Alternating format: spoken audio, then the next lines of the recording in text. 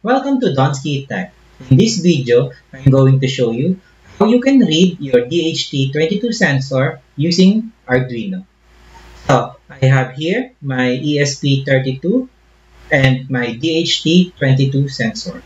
So, DHT22 sensor is a low-cost temperature and humidity sensor, and it may come as a standalone or a module type component. As you can see in here, I'm using the module type wherein the pull-up resistor and the filtering capacitor is included so that I won't need to add any external component. It comes with 3 pins with the single data lines and the power pins ground and VCC. So for the wiring and schematic, I have here my ESP32 and you just need to connect the ground and the VCC pin to the 3.3 and the ground pin of your ESP32 microcontroller, and you can select any GPIO pins that support input and output. In my case, I'm using the Node MCU ESP32 and I have chosen the GPIO32 in the connection with my DHT22 sensor.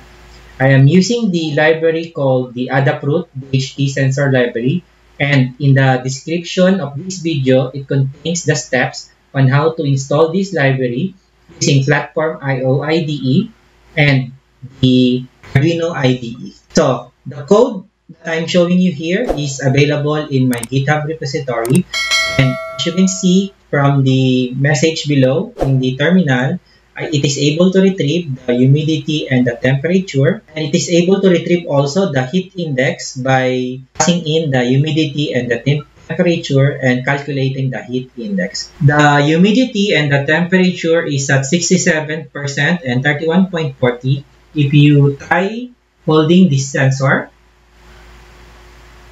then you would see that the humidity already shot up, which means that the temperature and the humidity has already increased, same also as the calculation of the heat index. So that really is how easy it is to communicate with this DHT22 sensor and retrieve the humidity and the temperatures readings. As for the code, you just need to import the necessary header file such as the DHT.h, and you just need to define the pins where you want to connect the DHT sensor. And the type of the sensor that I have here is the DHT22. The Adafruit DHT sensor library is able to communicate also with the DHT11 and the DHT21, or what is commonly known as the AM2301 or the AM2302. Next, you just need to initialize the DHT sensor by passing in the pin and the DHT type. And in the setup function, you just need to initialize the serial monitor and then call the DHT.begin. In the loop function, you need to wait for 2000 milliseconds or 2 seconds because that is the sampling rate by the DHT22 sensor. And you can just call the DHT.read humidity and the read.temperature. If you want to read the Fahrenheit, just pass in the true, which will return to you the value in Fahrenheit. Next, you have to add these things, which is the checking if the return value is not a number, because the DHT22 sensor is hard to read. So, if ever there is a failure in the reading, then just continue with the loop and then wait for the next reading, which is the after 2 seconds.